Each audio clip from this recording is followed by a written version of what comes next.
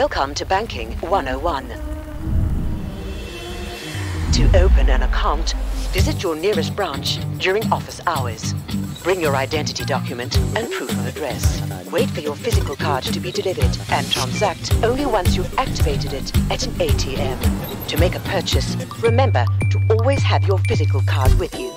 Changes to your account and limits can be made in branch or by calling the call center during office hours.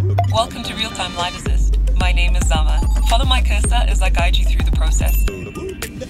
Remember to keep all original physical receipts and warranties, in case you need them later. Your interest rates and any additional benefits are fixed according to your account type. This concludes Banking 101.